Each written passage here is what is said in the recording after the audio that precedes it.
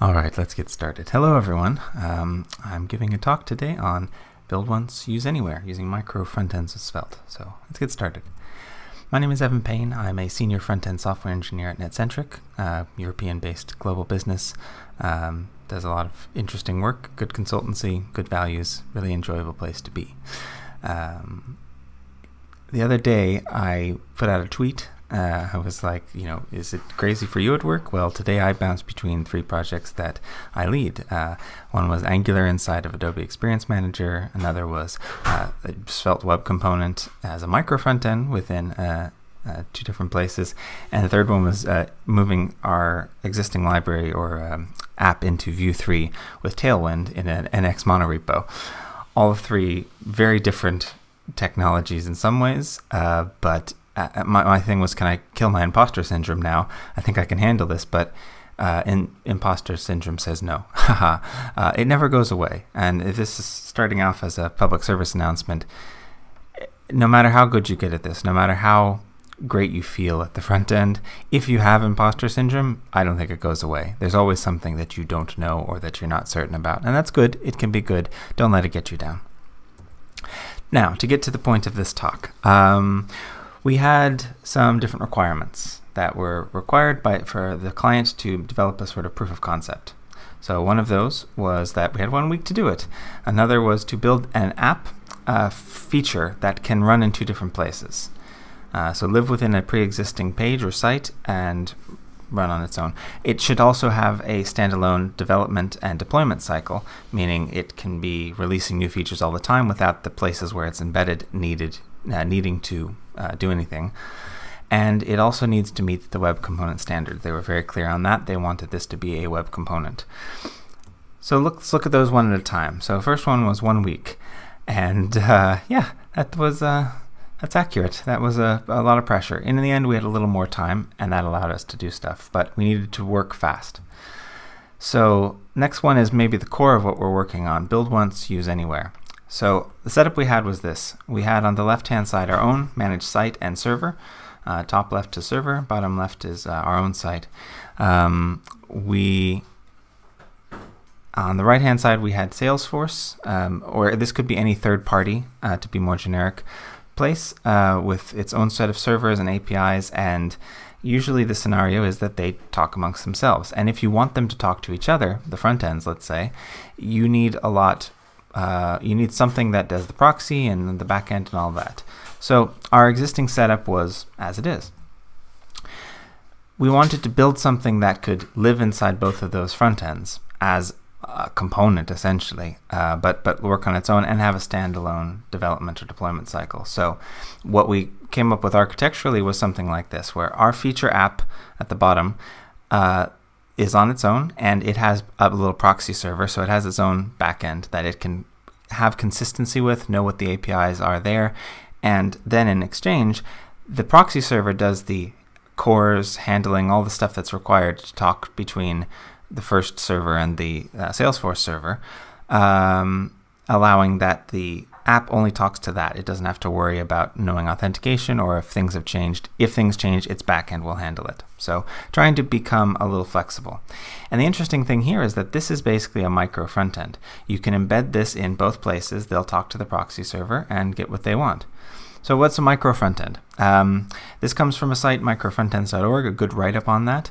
The idea behind them is that the website or web app is a composition of features that make up things, and each feature should be owned by independent teams. So in some ways, it's saying that this team should be the whole stack, and the micro front end, yes, it's a part of that stack. That is what the deliverable is, but the backend parts, the APIs that it has, the interfaces, all that are also part of this team, so that you can work in a sort of vertical silo, and it makes it a little easier to develop new features when you want to adapt them, when you want to improve them, because the rest of the site where this is used doesn't have to fix its updates, change its script order, any of that sort of stuff. It can be quite pleasant. And in our case, that's exactly what this does. We have our app that's embedded there. If something changes, this site doesn't need to upgrade because the way that it's embedded in there, it just knows the JavaScript and the root HTML hook. I'll show you that in a second.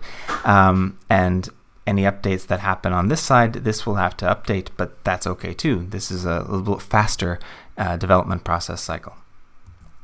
So the last piece of the puzzle was that it should be a web component, which is quite exciting. There's a good site, webcomponents.dev, which goes through all the details, and this particular article goes all the ways to make a web component. And there are quite a lot. There's at least 20 of them, including Vue and React, and even Angular has Angular elements.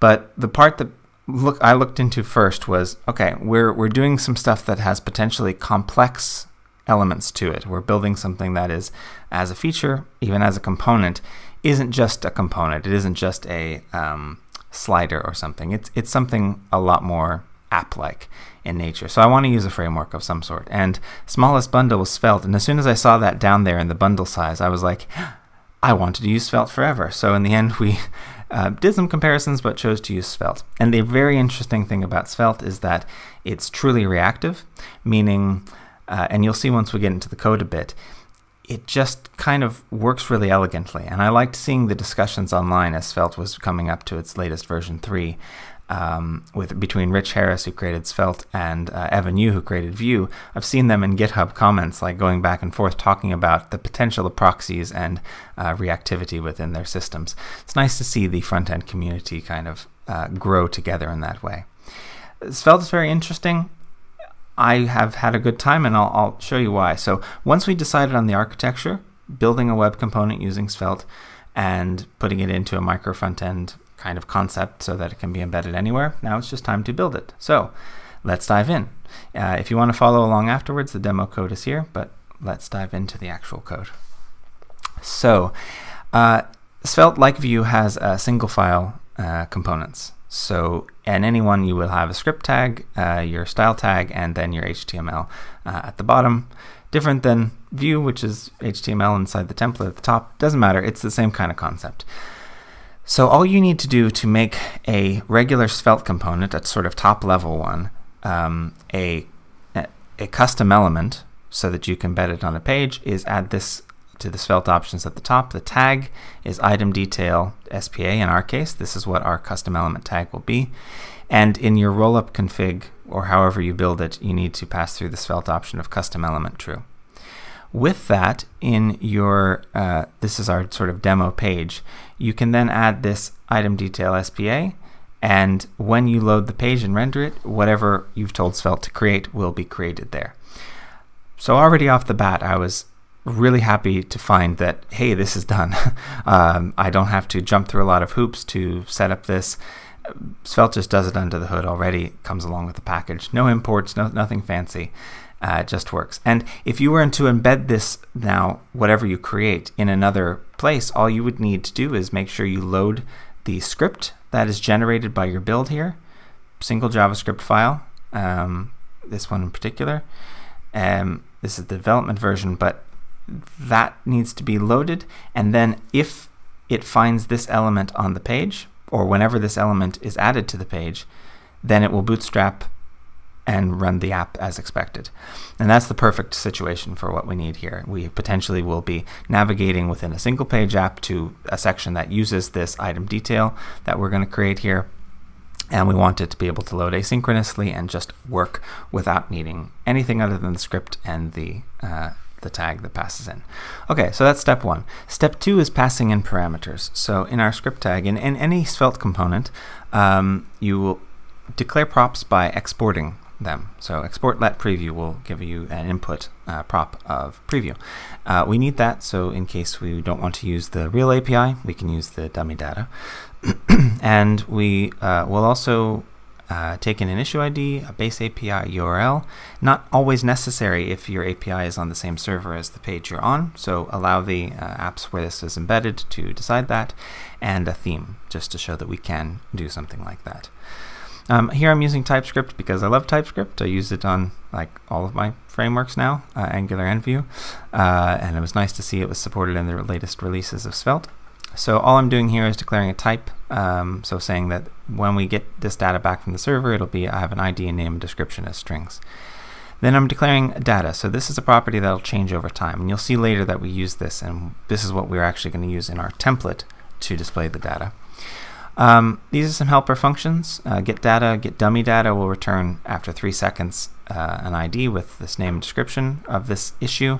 And if you needed to extend to say what the API endpoint for this was. So the base URL is one thing, but they don't always know what the API's call should be. You can specify this. So in particular, we'll use that. We would use that, let's say, inside get data to properly specify the endpoint. Okay, now we get to the core of what Svelte's reactivity system is like. You have this $ equals or $ set to basically anything inside this wrapper will evaluate whenever one of the outside declared properties changes. So if preview changes its value, this statement will rerun. Same for if issue ID or base API URL change, which this statement is setting data equal to the response. So get data or get dummy data are promises. So data is going to be a promise that resolves to an issue. So it's an asynchronous property in particular.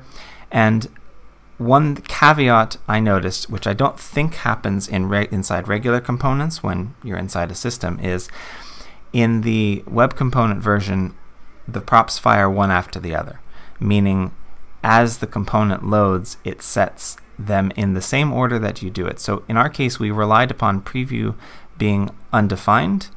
As long as it is not undefined, we'll evaluate this. So until it's actually set, true or false, which means it's a required property, we won't do anything.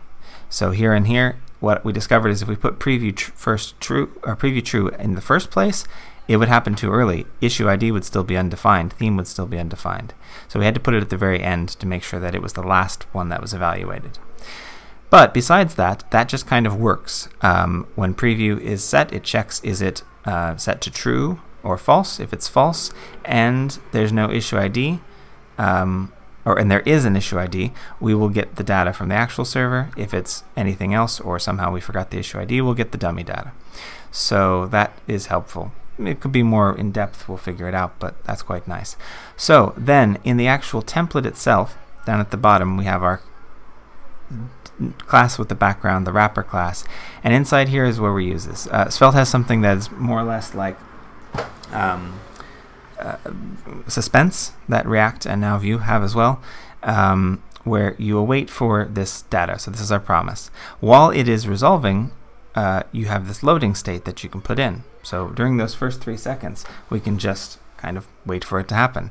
Then once it resolves, once it's promise.then, you declare a variable. Here I'm calling it issue. And then if there is an issue, I just make sure and I display it as a template, issue name and description. So if something goes wrong, you also have a catch block where you can display if something goes wrong. And that's all that's needed. So in our particular case now, we're going to double check in our main TS we're using app A, and I'm going to npm run dev, and we should be able to open this. Loads very quickly because it's not a very complex app. But you see we have our loading state, and after 3 seconds it fills in the issue details. That is quite fancy. If we were to go over here to our index.html and change the theme to dark, let's say, that would update. Background is now dark and we have different theme. So very little effort to get to a very first starting point for us to have. This is now a web component that can be used anywhere. And again, to keep in mind, this script and this custom element are all that you need on a particular page. Once it's there, it just works. And that is exactly what we wanted. But we wanted to also go a little bit further. And so one thing that we wanted to say, okay, well, look, we might need the user to click on something in this app, and then we'll need to tell the parent application, the parent page, that something has happened. So I need an event of some sort, an output, if you were thinking in terms of components. So Svelte makes this also really easy. It took us a few seconds to find it, but in the end what we're going to do is we're going to set a query selector on the item detail SPA, so this custom element, and we'll add a listener for this custom event, item detail spa success. And when it happens, we'll console log the success and the event itself to show what's possible. So how do we actually get that to do something? So we're going to go into app B here, and up at the top, what we found was that Svelte has this internal thing, which is exposed for now. I hope that it will be in the future or moved up to a more top level, because this is quite useful. Get current component. And if we go down here to this bit, this is all I added here. So I define component as getCurrentComponent, and then I create a method, a success, called success, which when it runs will create a new custom event, item detail SPA success, like we wanted. And in here, the most important property I think is composed true, which will make it jump out of the shadow DOM boundary. And bubbles and cancelable, or there's things you can set, but detail as well, you can pass through data, which is also quite nice. Then when that runs, it creates it, and then component, the getCurrentComponent, will dispatch that event, and that just works. So it's already built in. It will do the work to set it up so that it emits the custom event. Then down here in our template, I created a button and say on click, run a method which will call the success method. So anytime they click, we should be seeing that console log. That's already set in place. I will change our import in our main file to app.b so we can use that one. And when we come back to the page, it's loading and we see this button. I realized earlier I forgot to mention that the component that we see on the page, and one of the things that's nice is it is a shadow DOM. So you have the component that's on the HTML, and this is your kind of app shell if you want. Might have other elements and other apps on it. And inside here is a self-contained shadow DOM that has our styles and our container with our issue and everything we want to do in here. So that satisfies the web component part of it. Okay, but if we click on this, then we see success, custom event. It works, it does what we want it to, and we have the data that comes through in the event as well. Again, it didn't take very long for us to get that done. It just kind of worked and came along for the ride out of the box with Svelte. Very exciting for me. Okay, the last thing that I want to show you is here in app C. There's a thing in front end that's been going and waiting for quite a long time, which is called container queries. And the idea is you want to, at different breakpoints, be able to change stuff, but not the media, not the window or the browser size, because especially when you're dealing with micro-frontends and in these places, you don't know that the browser size has anything to do with where you're being displayed. All right. You could be in a sidebar, you could be in a full width container, you could have a parent width of 400 pixels or 1,800 pixels. You just don't know for sure. So you have to actually focus in and think of this in terms of what is the size of my parent, what's the container that I'm inside, and write your media queries, so to speak, as container queries instead. So Svelte made that quite easy. I have this element width variable, and if we look down in the template, Svelte has this thing called bind client width. And what that does is it says, hey, what size am I currently? And anytime that changes, it will set the variable equal to, set element width equal to that value. Already right off the bat, that is super handy. So we constantly are able to track the width with, again, just kind of 2 lines of code. And then we also want to then set a class. So this will be our kind of hacky version of media queries. But let's see where we actually do that. So again, you're declaring current breakpoint. It's going to be something that changes over time. Then what I added down here in our reactivity section was I defined our breakpoints. So we want to do mobile first, and then we have medium upwards if you're larger than 765 or large as 1280. Then in a reactive statement, so when breakpoints or element width, which are defined outside, when those change, this whole statement will run again and it'll reset the current breakpoint. And what I want to get out of that is a list of class names. So I'm reducing over these values to check, hey, is the element width greater than or equal to 765? If so, give me BP medium up, otherwise don't give me anything, and then joining them together with spaces. So when you get up to 1290 pixels, you should have both of these classes being added. And then all you have to do is in the template set that class name and use it. So in our particular case, we have this button which has a width of 100% now at mobile sizes. But when we get to breakpoint medium up, when it's a child of breakpoint medium up, then width 100 pixels. So the benefit of having this at top level of your web component is that you can just use it throughout your templates like this. If I'm a child of this class, keep it as flat as possible. And I mean, that just worked. So here we are at a larger breakpoint. If I shrink it down, we have 100%. I will go show you the class changing as well. So background dark, position relative. If I scroll open a little bit, up to our breakpoint. There, we see BP medium up is applied, and it takes the CSS. So this is something that, yes, the browsers have media queries, but container queries are traditionally a little bit harder to implement because you need to do the JavaScript. And it's not that the JavaScript isn't still there, it's just that we didn't have to write it because Svelte had this for us baked in out of the box. What you'll see as you add in features like this is that your bundle size expands. So when we were compiling, when we compiled app C, it's 1,000 lines of code, unminified and everything. If we were to change this back to our very simple app A and hit save, it'll re-render this, and we'll check this, and it's 884. So Svelte only includes what you're actually using. That said, these are quite modern, and they're written quite modern, and as long as you can support browsers that can run ES 2015 or higher, you'll get a lot of benefit out of this. And once it's minified and gzipped and all of that, it can be quite a small bundle.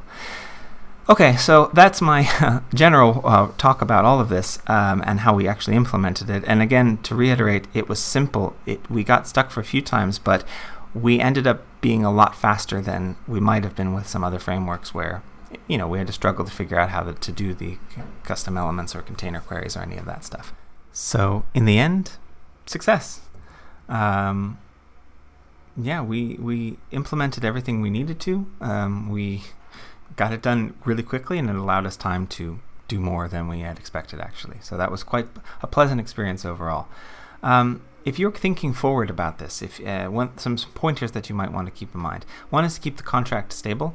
It is pretty important to have a fixed number of properties and keep them as they are. The reason being, if you change one and an app cannot deploy for 6 months their newest version, which has your updated script tag or your new properties, their app will break. So you do need to version your scripts and also keep the contract as stable as you can so it doesn't get difficult to implement or move stuff around. Something that can help with that is to create a manifest file where you can programmatically give the information so that if they did happen to do a build, they could find the newest version or fix themselves to a current version. The other thing to keep in mind is it is totally possible, and you probably will if you embrace this sort of micro-frontend solution. Over time, you will embed multiple single-page apps. You might go all with Svelte, or you might do another one that's in React because that team prefers that, or Angular. That's one of the nice things is you can kind of pick your own way of doing all of this. Vanilla JavaScript framework or a web component would work as well. If so, then you need an orchestration layer. You need something that will be responsible for the actual loading of the dependencies, so that if you have two apps that are running React on the same page and the same version of React, then you only need to load that script once. There's a few other considerations as well as how do they talk to each other if they need to, shared state, user IDs, things like that. It can get quite complex, but there's a framework called Single SPA which seemed to tick all the boxes and cover all the cases, so worth looking into if you're going that direction. Now, the last topic is what do I actually think of micro-frontends as an architectural choice? So, they're a great fit for web components. They were perfect for what we needed. You do have this self-contained, encapsulated methodology. They fit into both places, and you can update them in one place. Perfect fit. They're nice for a diverse architecture where you don't have control over all of the elements in the full stack, like we did in this case as well, having another API or another server entirely that really wasn't under our development process at all. That being said, they're probably not the best case for all use cases. If you control your stack in full, if it's your backend, your microservices, your front end and such, it's probably overkill. You can probably find better ways to do that. I'm not completely sold on the idea, but again, in this particular case, it was a perfect fit. So I was really pleased with the end results. And that's it for my talk. If you have questions, this being a pre-recorded talk, please get in touch with me at AdventFuture on Twitter and let me know what you think, if you agree, if you disagree. Anyway, conversation is always welcome. Thank you for your time, and I will see you again next time.